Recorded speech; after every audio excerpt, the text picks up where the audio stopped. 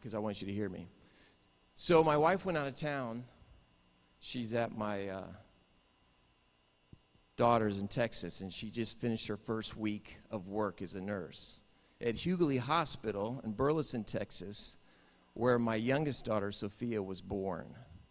So how neat is that, right? My youngest daughter was born in Hughley, and now my oldest daughter is working there. So they went there to celebrate. Sophia turns, she turns 16 here next week.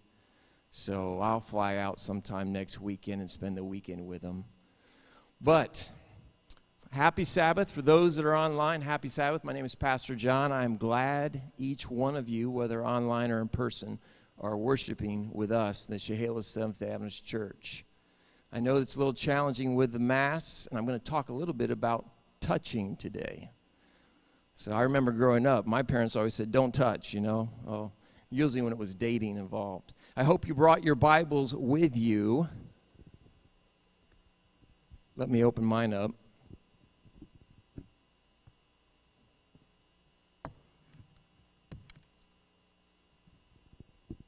All right. The sermon title for today is Asking for the Body of Jesus. Asking for the Body of Jesus. Wednesday this week, I was studying a little bit about Nicodemus, as we talked about in the children's story, and Joseph of Arimathea. And you may say, well, I haven't heard a lot about either of these two men. Nicodemus, a little bit more. I know he was a member of Sanhedrin. However, though, Joseph of Arimathea, the Bible doesn't say a whole lot about. And as I was studying it this week in Bible studies and in my own worship, I felt more and more impressed I need to preach about them. It's hard to preach about people in the Bible that you have very little information on. But which is interesting, the Gospels, right? It's Matthew, Mark, Luke, and John. And when you read the Gospels, some of the Gospels, like the prodigal son, only Luke talks about the prodigal son. The woman that was healed by touching the hem of Christ. Remember, she was bleeding for 12 years, and she touched Christ's garment, and she was healed. Matthew, Mark, and Luke talk about that story, but not John. So when you read the Gospels, they don't always cover the four different perspectives. Interesting, though, with Joseph of Arimathea, all four Gospels talk about him. But yet, I've never heard a sermon preached on Joseph of Arimathea. And today you're going to hear one. And the title is Asking for the Body of Jesus. Let's pray.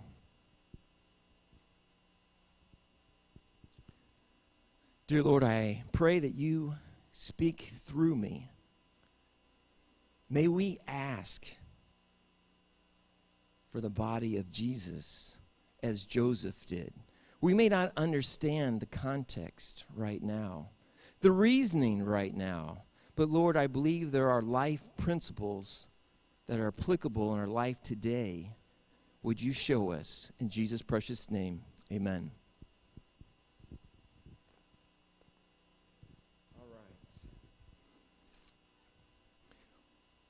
Which many of you probably know, I was a police officer 15 years before a pastor.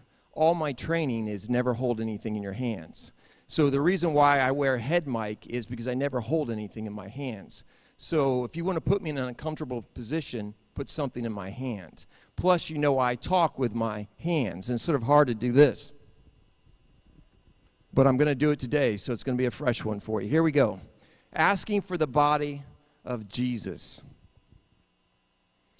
When I was growing up in college, I went to Washington, D.C. my first year of college. And I loved in Washington, D.C. all the monuments. And the Washington National Cemetery was one of my favorite places to go. Who's been there before? Let me see. Hold them up high so I can see. So a few people. Okay, so you have John F. Kennedy's memorial there with the eternal flame. And his brother Bobby not far from him. But I love the memorial for the soldier, the unknown soldier. And for those of you that haven't been there, you need to put it on your bucket list. It is a must. Are you going to hear a lot of talking? No. You're going to hear complete silence. But you're going to see something worth remembering. So I was there, and it's a very crowded area. It's very popular there. And they have this tomb with an unknown soldier. So there's no name marked on it. And there's a soldier, full gear on, rifle, everything, that marches. How many spaces? 21. Back and forth. Exactly 21.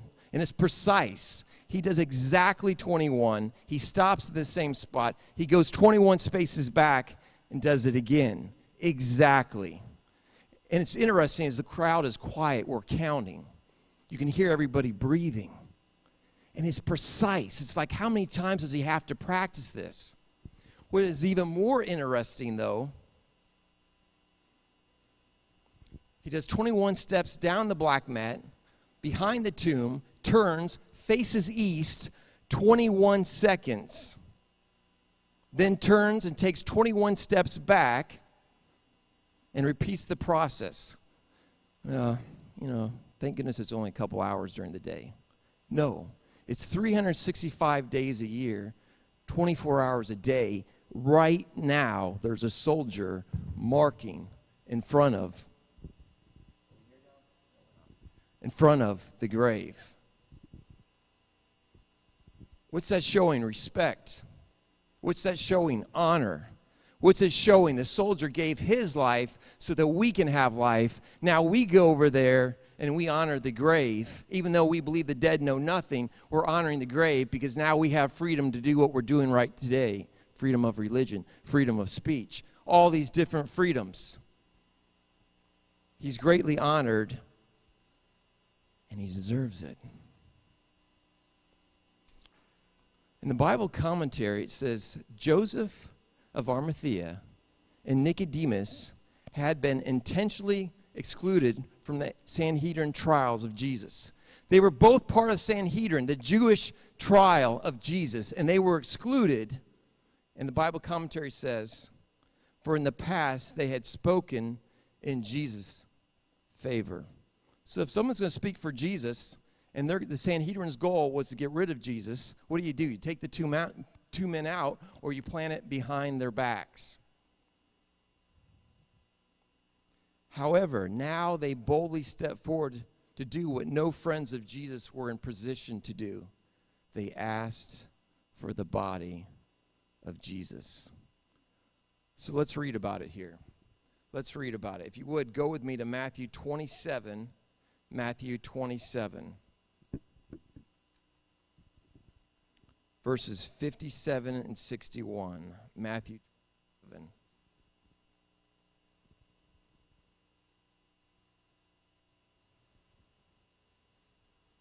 Verses 57 through 61.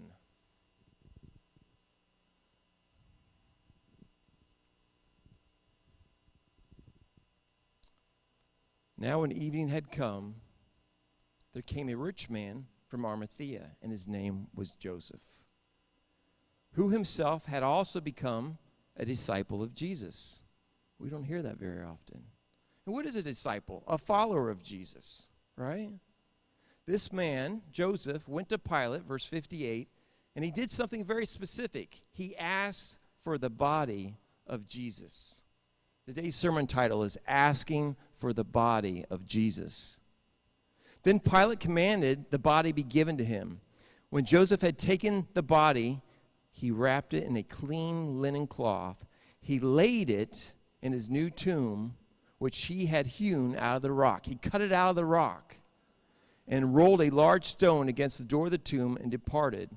Mary Magdalene was there, and other Marys sitting opposite the tomb. Okay, this was Matthew's account. Matthew makes up part of the four Gospels. Let's look at Mark. Mark also talks about Joseph. Let's go to Mark chapter 15. Mark chapter 15. Mark chapter 15, verse 42 through 47.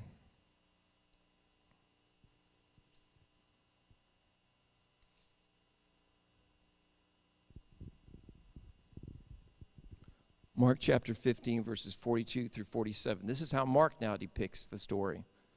Now, when evening had come, because it was preparation day, it was Friday, right? Preparation for the Sabbath. That is, the day before the Sabbath, Joseph of Arimathea, a prominent city council member who was himself waiting for the kingdom of God, coming and taking courage.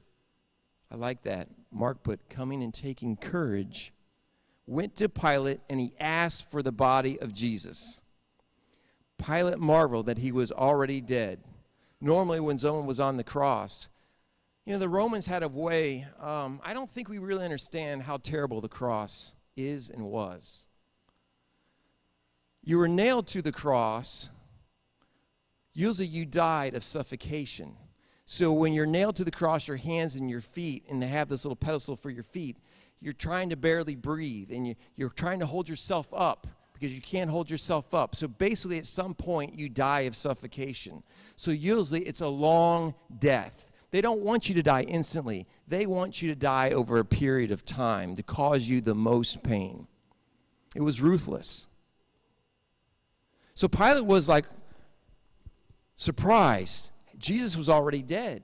And he summoned the centurion, who's a soldier, and he asked him if he had been dead for some time. So when he found out from the centurion guard, he granted the body to Joseph. For Jesus was dead. Verse 46, then he brought fine linen, took him down, and wrapped him in linen. He laid him in a tomb which had been hewn, again, out of the rock, rolled a stone against the door of the tomb, and Mary Magdalene and Mary, the mother of Jesus, observed where he was laid. So very similar, but there's a few points that were different. Let's now go to Luke chapter 23. Luke chapter 23, verse 50 and 56.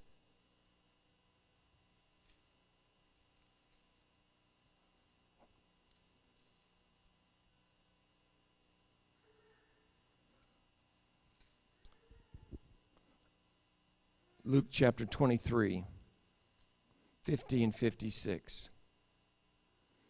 Interesting, if you have an event, the event, who tells you about the story? The witnesses. That's why we're going to all four of the witnesses to see their perspectives. Luke 23, verse 50 through 56. Now behold, there was a man named Joseph, a council member, a good and just man. He had not consented to the decision indeed of who? Whose decision? Sanhedrin, right? He did not consent to that deed. He was from Arimathea, a city of the Jews, who himself was also waiting for the kingdom. This man went to Pilate and asked for the body of Jesus. So all three have said the same thing in the part of asking for the body of Jesus. Pastor John, what's so important about asking for the body of Jesus? We know Jesus is dead. We talk about Gethsemane and the walk to the cross. We talk about the resurrection, and we love talking about the resurrection, where Christ is resurrected, and he's not in the tomb anymore. But don't miss the part about asking for the body of Jesus. All four gospel writers wrote on it. Joseph of Arimathea is hardly anywhere in the Bible except for here, so don't miss it. What are they trying to say? Verse 53 of chapter 23 of Luke. Then he, Joseph, took down the body of Jesus, wrapped it in linen, and laid it in a tomb that was hewn out of the rock where no one had ever lain before. That day was preparation, Friday, Good Friday, and the Sabbath drew near. And the women who had come with him from Galilee followed after. They observed the tomb and how the body was laid. Then they returned and prepared spices and fragrant oils, and they rested on the Sabbath day according to the commandment. All right, now let's go to John 19.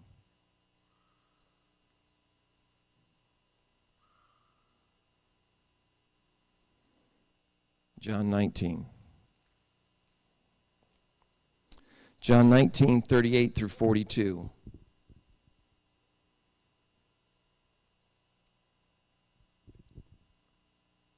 Through 42. After this, Joseph of Arimathea, being a disciple of Jesus, so he states the same thing, but secretly for fear of the Jews. All right, so he's a little more, well, why don't we hear about Joseph of Arimathea as the disciple? Secretly. He's part of Sanhedrin. How can he be a disciple of Jesus? For fear of the Jews, he asked Pilate that he might take away the body of Jesus.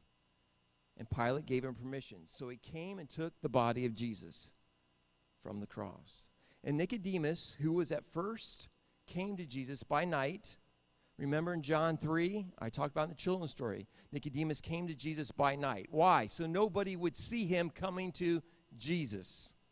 You have a Jewish leader of the Sanhedrin who people went to them to find the answers.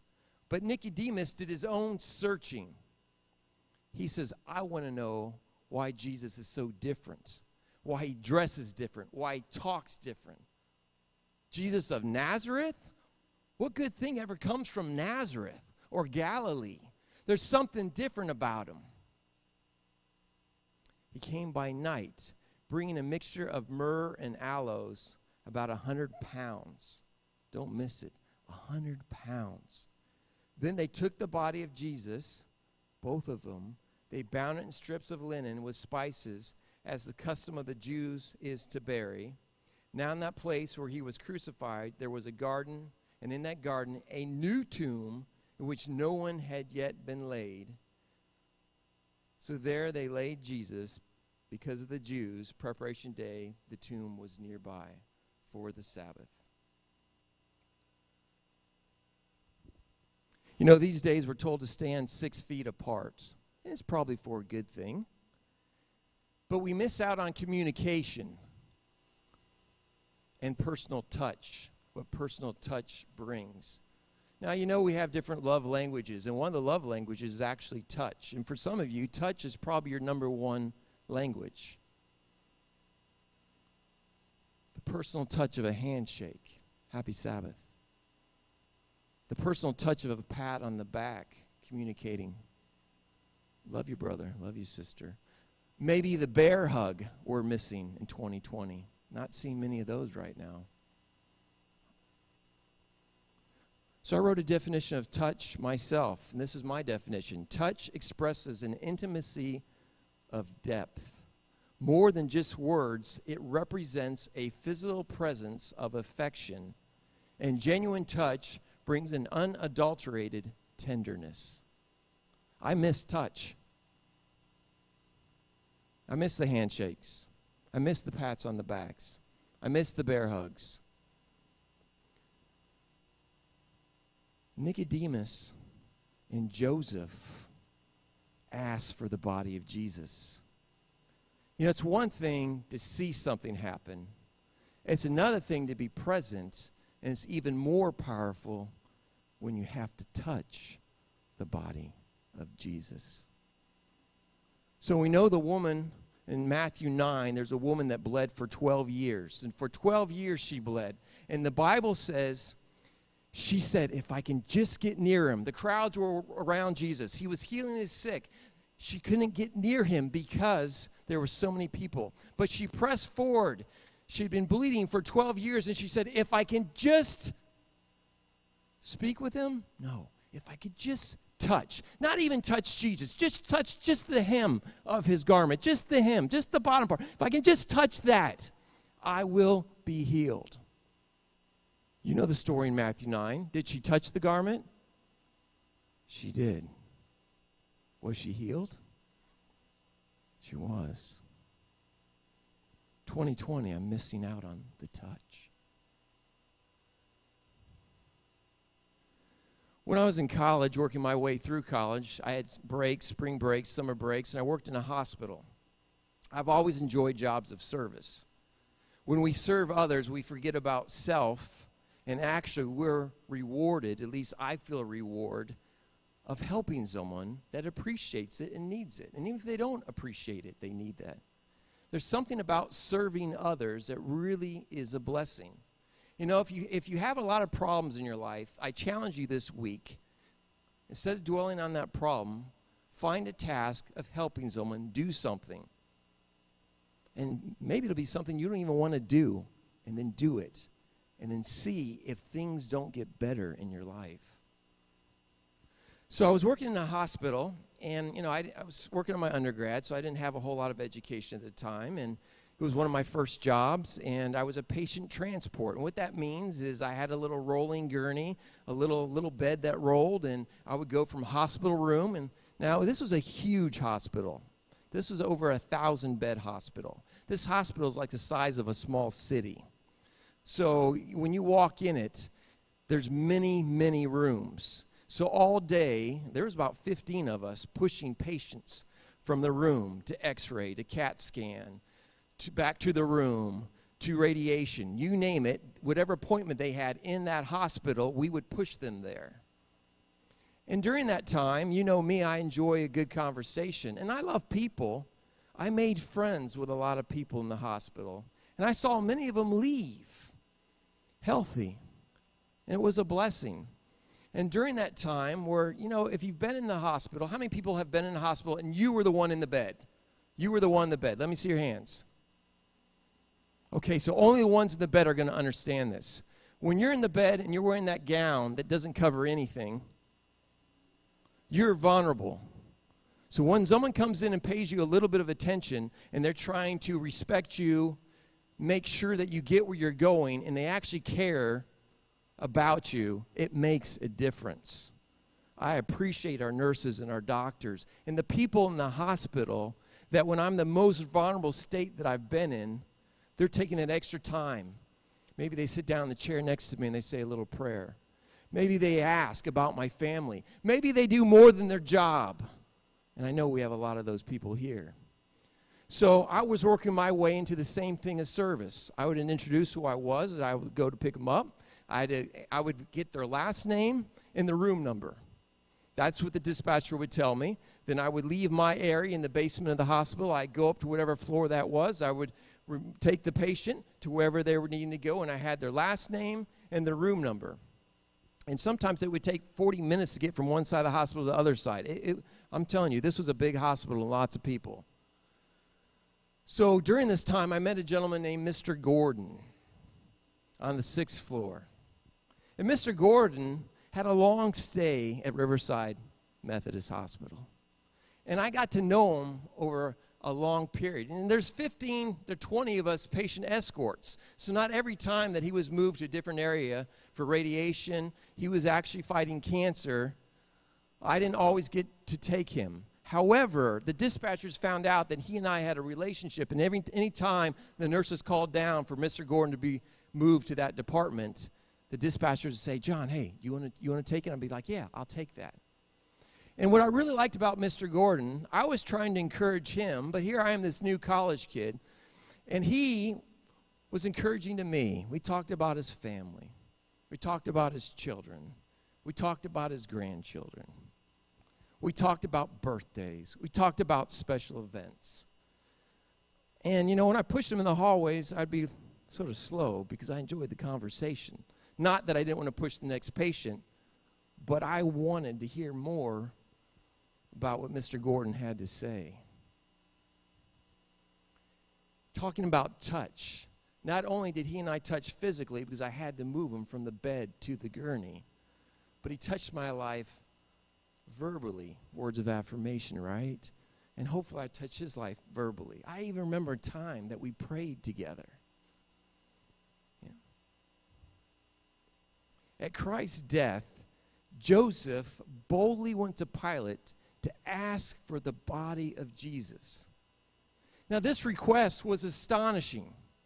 We've read the verses on Joseph of Arimathea. You know what I know. So why is this so important? Don't miss it. His request was astonishing because Joseph stood to lose everything by that request. His wealth, he was a very wealthy man, as we read. His influence, he was a member of the Sanhedrin. His reputation, and even his life. Jesus had just been nailed to a cross, falsely accused. He was everything. Many of us could just say, well, why? Why ask for the body of Jesus? He's dead. Yet regardless of the cost, Joseph and Nicodemus' request was granted by Pilate. Joseph returned with Pilate's order for the body of Christ. Nicodemus came bringing the costly mixture of myrrh and aloes. Remember, 100 pounds. What was their agenda? Listen to this. The most honored in all Jerusalem could not have been shown more respect or honor in death by these two men. While the disciples feared to show themselves openly as followers of Jesus, Joseph and Nicodemus came forward. Unlike the night when Nicodemus hid and came to Jesus by night, they came forward, seen by anyone that was out there. The help of these rich and honored men was greatly needed. They could do for the dead master what was impossible for the poor disciples to do. So they did it. I love the book Desire of Ages, and it says this, and I quote, "With great sympathy, reverently and gently, they removed with their own hands the body of Jesus from the cross." You turn on the news, someone dies. Not a big deal, unless it's a person related to you. We see it every day. You go out to the scene of a death, it becomes a bigger deal. But maybe you don't know them. Maybe you're just interested to be that onlooker. But you move the body onto the gurney, and you touch someone who touched other people and healed them when he touched them, and now he is dead. You become touched.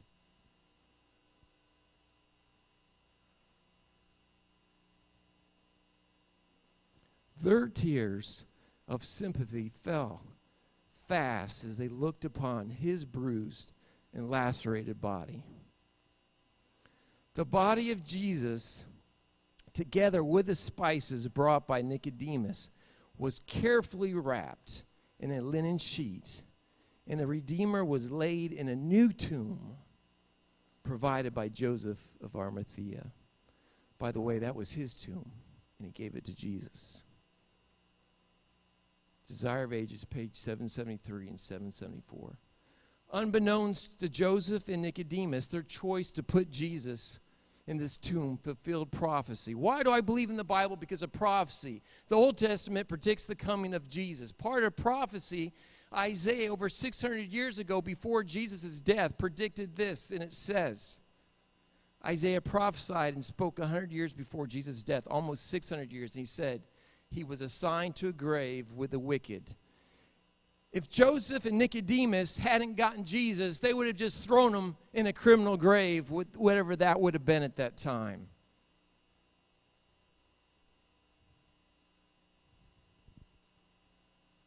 But with the rich at his death, though he had done no violence, nor was there any deceit in his mouth. Isaiah 53:9. That prophecy was fulfilled at that time as they placed him in the grave. This is one of the many prophecies that have confirmed Jesus' identity as the Messiah and Son of God. Nicodemus witnessed the fulfillment of what Jesus had said 3 years earlier before concerning the lifting up of the Son of Man. Go with me to John chapter 3. John chapter 3. Nicodemus had come to Jesus by night. Here he was, the great teacher of that time, coming to the presence of the greatest teacher of all times. And Jesus says, John chapter 3, verse 3, Jesus answered and said to him, most surely I say to you, unless one is born again, he cannot see the kingdom of God. Verse 4, but Nicodemus said, and this is a good question, how can a man be born when he is old? He could have said why, but he said, how can he be born again when he's old? Verse 14, now it's starting to make sense for Nicodemus. Verse 14, Jesus told him, as Moses lifted up the serpent in the wilderness, even so must the Son of Man be lifted up. What does that mean? Christ would be lifted up. When that serpent was lifted up, the people of Israel back in Numbers were saved. Nicodemus is now putting together that conversation back with Jesus in the very beginning when he met Jesus face to face. And Jesus said something about Moses lifting a serpent up and the Son of Man would be lifted up. Nicodemus now understood that. Jesus was lifted up. And now Nicodemus has the privilege, the honor, the respect to take him down.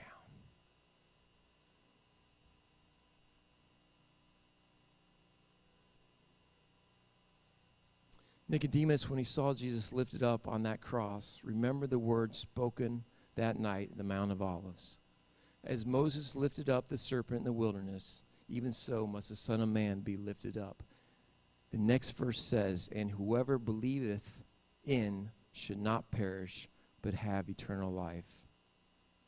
And then our next and our favorite verse comes, 16. For God so loved the world that he gave his only begotten Son, that whosoever believeth in him should not perish, but have everlasting life. So what was Joseph and Nicodemus truly asking for? What had Christ told Nicodemus in chapter 3? To be reborn again. And God is answering that question for Nicodemus now. How? Through Jesus' broken body. When we take communion, and I know we haven't had communion in 2020, the devil's good at shutting down a lot of different things, right? Because it requires touching and moving and washing. We haven't been singing because of the spitting and all that. It's amazing how the devil's trying to take away our worship. But if you look at communion, what do we talk about? The broken body of Christ, right? Listen to the words. I'm going to read them here to you. Take and eat. This is my body, which is broken for you. Do this in remembrance of me. Christ's body was broken on the cross so that we could be reborn again. Now Nicodemus and Joseph gently touched the dead body of Jesus, removing it ever so carefully from the cross. They want to honor the greatest sacrifice ever given, willing to risk all. They want what Jesus promised all those that Jesus touched, to be healed and born again. Let's read Isaiah 53:5. I don't want you to take my word for it. Isaiah 53:5. Back to Isaiah again, prophesying about Jesus. Another prediction of the Messiah, another fulfillment of prophecy, another reason I believe in the Bible. Isaiah 53, verse 5.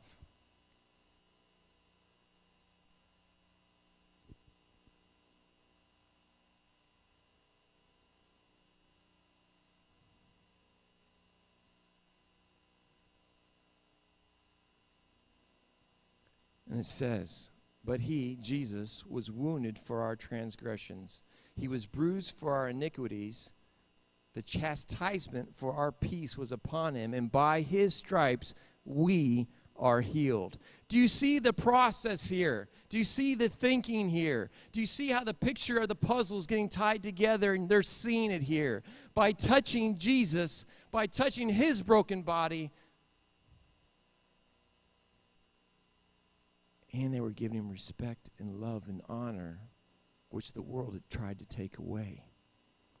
They were healed. They were healed.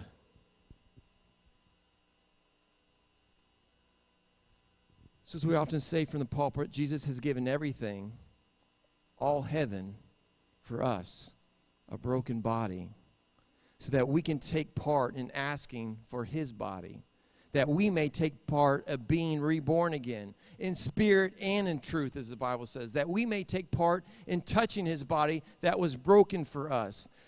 Will you ask for that broken body of Christ today? Even if it costs you scorn, even if it costs you persecution, even if it causes people to look down upon you, even if it causes you death, are you willing to touch Jesus? For Jesus promised and said, he said, I am the resurrection. I am the life. Nicodemus and Joseph took a huge risk by asking for the body of Christ. You often hear me say, we do not have because we do not ask. James 4:2, we do not have because we do not ask. They asked for the body of Christ. But moreover, they were making a point, a divine appointment of their need to touch the body of Christ. And again, I want to remind you, the woman that was bleeding for 12 years in Matthew 9:21, she said, if I could just touch him, I will be made well. Now it is and was finished. Jesus had proclaimed from the cross, it is finished. Death was defeated, and Jesus held the keys to victory, and he still does today and forevermore. And I love this two-word sentence, Jesus wins. Jesus wins. As Sabbath was approaching, Jesus now rested. In the beginning, God created the heavens and the earth and all that is within it. And on the seventh day, he rested. He came into this world as a baby. And on the seventh day, he rested, even in death. Jesus is the same yesterday, today, and forever. And it says, even in heaven, in Isaiah, we will celebrate the Sabbath with them.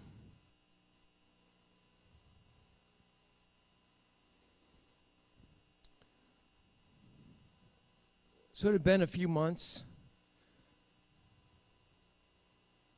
and school was about ready to start again. I was about ready to go back to college. And I had one or 2 weeks left, and I was still in the hospital, having the pleasure of pushing patients around, making new relationships, learning skills of life, of communication, learning skills of service, learning skills of sympathy and empathy, learning skills of blessings of being able to serve others, as Nicodemus and Joseph served Jesus. So I was down in the dispatch room, and I was sitting among the other transporters waiting for the next call. And the call came out from Mr. Gordon. So we got the last name, we got the room number. But the location was different. I was familiar with that location. I'm familiar with that location in my prior jobs. I'm familiar with that location today. Transport Mr. Gordon to the morgue.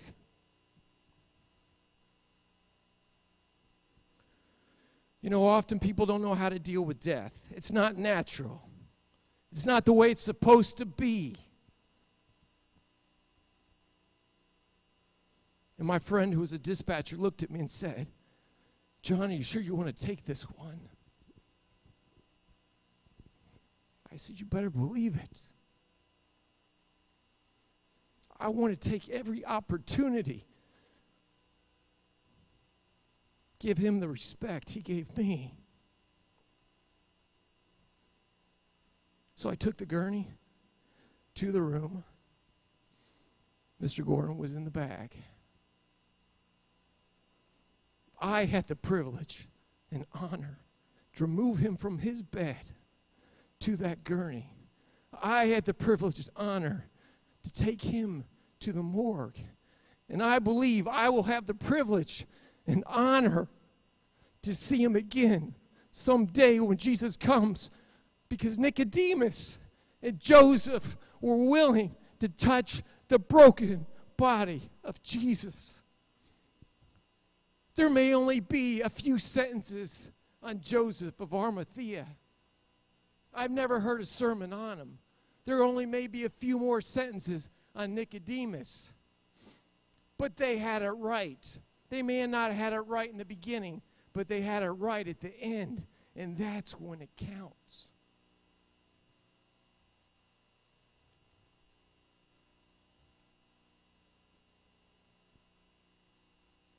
Brothers and sisters, Jesus gave everything for you and for me, so that someday we might be with him forever. But we need to be willing to ask. We need to be willing to ask for the broken body of Christ. We need to be willing to touch the broken, whipped, pierced, bruised body of Christ, so that someday we can be born again, starting today as we give our life to Jesus, and someday receive those new bodies on that great day of his soon return. For Jesus did proclaim, I am the resurrection, I am the life, and by his stripes, God's word says, we will be healed. May God bless the reading of his word.